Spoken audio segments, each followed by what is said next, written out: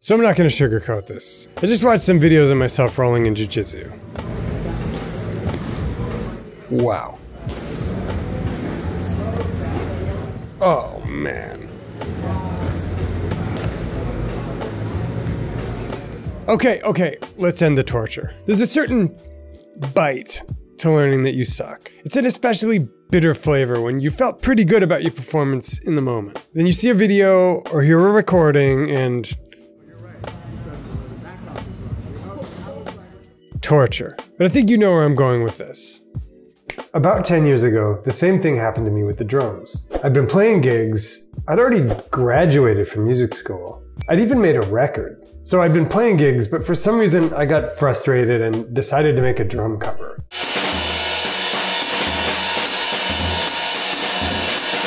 Because it hadn't really been happening for me with the gig scene, and I was a little frustrated. I was going to show the world how good I was. So I make this drum cover, and I'm listening back, and it was bad. The same feeling in my gut that I have now reviewing that jiu-jitsu video. In fact, I remember exactly what I did. I ran myself a bath. I'm not kidding. I took a bath, like an hour-long bath, in the middle of the day. A perfectly nice, beautiful day, and I just laid in the bathtub feeling sorry for myself for a whole hour. Point being, learning the true extent of your deficiencies feels horrible. But in this video, I'm going to give it a little reframe. And I'm going to tell you why learning you suck at the drums may be the best thing that ever happened to you. Literally, a gift. And I'm going to talk about the primary things you're likely to learn when you invert a honey bear, dump it down your gullet, and wash down that big, jagged, bitter pill of suck. Awareness. And I'm going to give you some ways to hasten the suck revelation. Some ways to go digging for the suck, even if you feel like you're a pretty good player. And finally, I'm going to show you how to use the suck to forge yourself into an unstoppable machine. Just like Andrew Neiman. Actually, nothing like Andrew Neiman. It's going to be way easier and you won't have to practice until your hands. Anyway, embracing the suck. I literally want to cry. Here today. Stay tuned.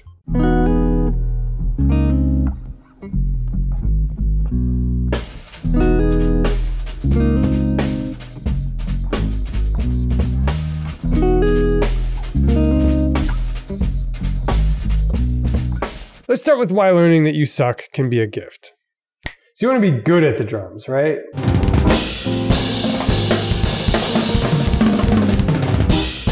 You don't just want to think you're good at the drums and have everybody else know the truth. At least that's who I hope I'm talking to. So here's the reframe. And I'm going to ask you to put a minute on the clock of the bear with me meter. I promise we'll get back to drums. Imagine you had an undiagnosed illness. You generally felt mediocre and clammy and shivery all the time. But you'd never really felt anything different, so maybe you didn't know that you could feel any better. Then imagine you went to a doctor about some other random thing, but he ran some tests and found out that you had a rare brain parasite that was gradually digesting your brain and lowering your IQ by at least 50 points. Hey, stay with me. Now imagine a simple brain surgery would rid you of the pesky parasite forever. You'd be back at full mental capacity too. A simple, extremely painful, experimental brain surgery with a 50% risk of death. Now, imagine you sought out a second opinion. And it turned out you didn't have to do the extremely painful and risky brain surgery after all. All you had to do was read bedtime stories every night in Russian. It would take a few years, but eventually you'd bore the parasite to death. And in the process, you'd be learning. Anyway, once that brain tumor was healed, you'd realize your happiness was 10 times what it was before. Looking back, you wouldn't believe what mediocrity you'd settled for. I think you get the point. Learning about a deficiency on the drums isn't a painful surgery. It's learning that there's a way to feel better. You don't even have to undergo expensive, painful, risky, experimental brain surgery. All you have to do is practice the drums for a few years.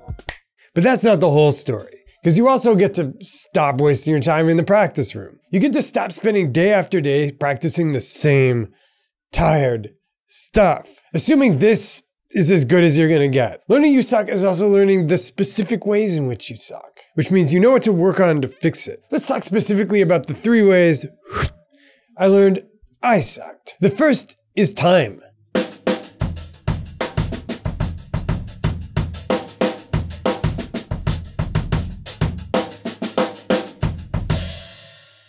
It's almost a cliche now that you have to have good time, you have to have good timing. But what if your time wasn't as good as you thought it was?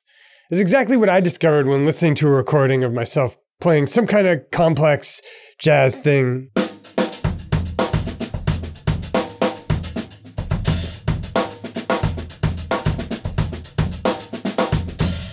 I realized I was rushing and dragging in spots I wasn't aware of before I listened to the recording. Now, I get way more into the way your times can rush and drag in other lessons like this one, but let me just tell you about the two types of time. The first is what I call microtime, and that's literally just, is the distance between your subdivisions consistent? When you play 16ths,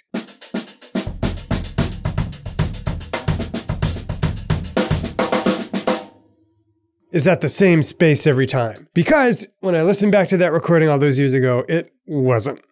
It was rushing and dragging. The second category is what I call macro time, which is even if your minute subdivisions are cool, over the course of a whole tune or a whole 4 or 8 bars, are you speeding up or slowing down? And what I found is in some cases, at some tempos, I would drag like crazy over the course of a tune, and in other cases, I would rush. It was really inconsistent. Let's talk about the second weakness I discovered. It's about what I call playing clean, which just means when you hit the drum, you get a clean sound. When you're trying to get a rim shot, you get a rim shot. When you're tending to play two limbs together, for instance, kick drum and hi-hat, you're really playing them together instead of flamming. When you go down the toms, you're playing in the center instead of hitting rims. And when you're playing ghost notes, you're playing in the center of the drum, unless you're not trying to play in the center of the drum.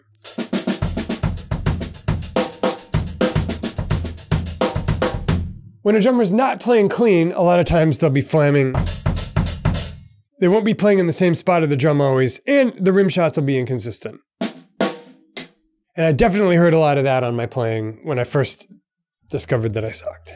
The third is what's sometimes called flow, which is just being able to play my ideas stream of consciousness without either having buffering errors when my ideas ran out and I didn't have anything else to play, or repeating myself, or just playing the same tired old licks.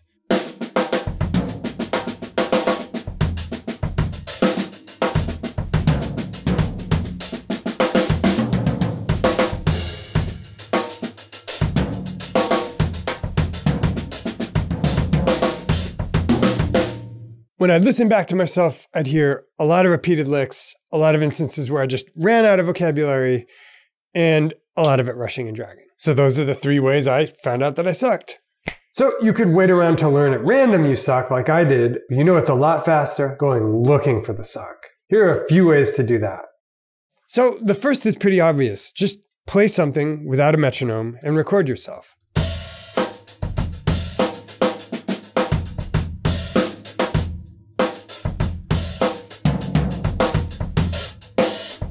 If that's too easy, make it harder. Add a coordination element. Here's one I've been working on a lot. Keep the hat on constant 8ths and put down the stick in your lead hand.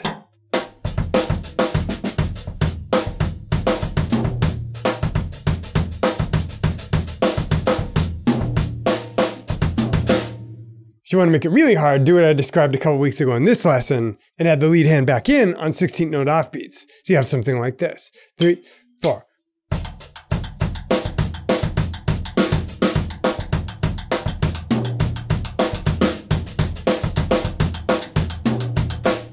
Another way to make it harder, play with a lot of offbeats. 3, 4.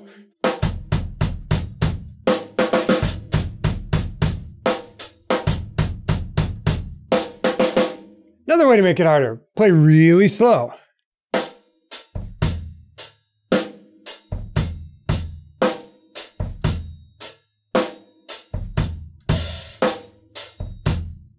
Another way to make it harder, play a solo.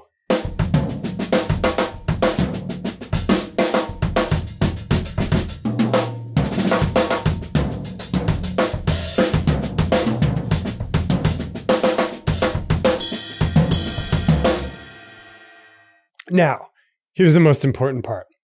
You have to listen to it, even if it's painful. And that's how you bring the suck out of hiding.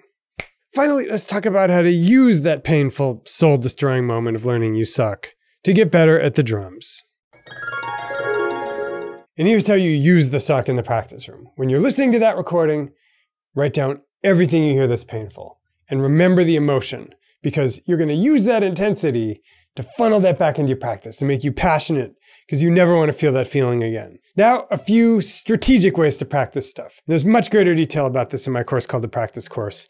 More information about which at the end of the lesson. Number 1, make it your primary goal. Start with the most sucky thing that makes you cringe the most. Make that your top goal. Number 2, don't work on anything else. That's going to be your entire focus for a little while. Number 3, if it's too big, make it smaller. So say there's a lick you heard that you duffed, you rushed or dragged, it wasn't clean, it's really painful. If it's too hard to practice the entire thing, choose a smaller chunk. When that chunk's better, go on to the next chunk. This is all sort of accelerated learning stuff. Number 4, and this is redundant, just like the rules of Fight Club, do it the first thing you do every day and don't work on anything else until you've done it for like 35 or 40 minutes. And finally, number 5, when you're ready, record yourself. If it's gotten better enough that you're satisfied that you no longer burn viscerally with hatred for your own playing, then move on to the next thing. This happened in a very real way recently to me with the thing I was playing about the constant hi-hat stuff.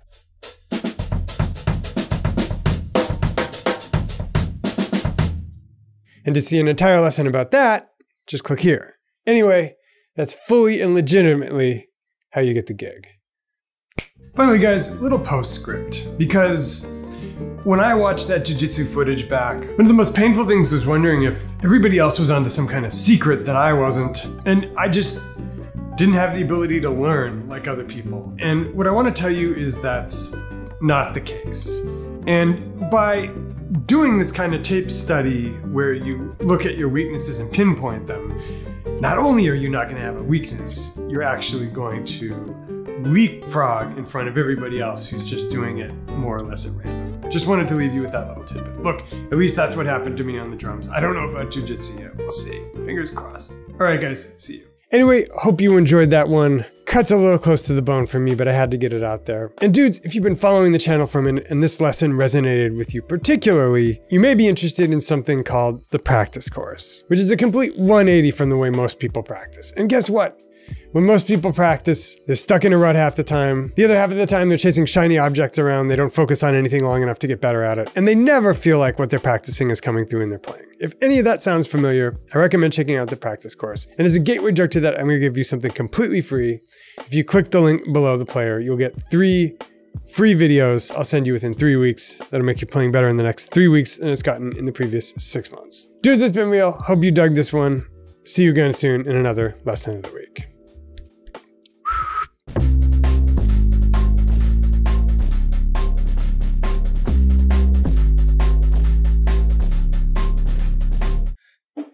Inhale it.